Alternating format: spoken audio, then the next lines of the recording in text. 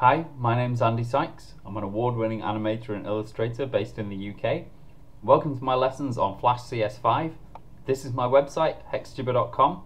You can check out my animation, my illustration, my interactive work, and also more of my video tutorials in Flash. Enjoy! Hi, and welcome to my tutorial on using Flash with Illustrator. Now, Illustrator is a great program for creating graphics in. Some people really like using Illustrator to draw in, other people really like using Flash. One of the great new features since CS3 has been that you can select something in Illustrator, which I'm in at the moment, copy it, and import it straight into Flash. So I've just clicked paste. It's asking me whether I want to paste as a bitmap, which I don't. I want to keep it as vectors. If you don't understand the difference between bitmaps and vectors, check out my tutorial on bitmaps versus vectors. I want to paste it using the Illustrator file importer preferences. I want to apply recommended import settings to resolve incompatibilities. And if you've got any layers, you can maintain those by clicking that box. So there we go. I've got my star that was from Illustrator. I've pasted it straight into Flash. And it's brought it in. If I double click on it, it's brought it in as a drawing object, and within that drawing object we've got a fill and a stroke. So just like we would in Flash. So that's brilliant. That gives us full control over it. So I can now edit this star in Flash just as I would in Illustrator, albeit with different tools. And you can see that it's renamed my layer Flash Illustrator CV. But what happens if I draw something in Flash and I then want to take it into Illustrator? You'd think it would be as simple as copying it and then just pasting it straight back into Illustrator.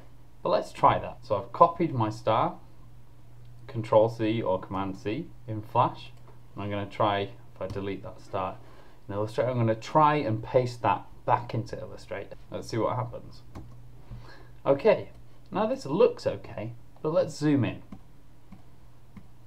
You can see what's happening is it's pasted this image into Illustrator as, guess what? A bitmap.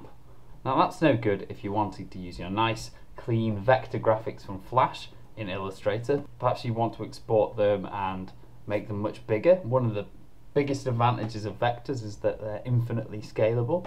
So importing as a bitmap's not really very good. But don't despair, since CS4 there's been a new file format called FXG, which enables you to export vectors from Flash and import them seamlessly into Illustrator. So we're going to do that now. I'm going to go into Flash, and I'm going to go to File, Export, Export Image, and I'm working in my Illustrator folder, and I'm going to click on my folder FXG, change the format from a JPEG image to an Adobe FXG, and I'm going to call that working with Illustrator.fxg. Click on Save.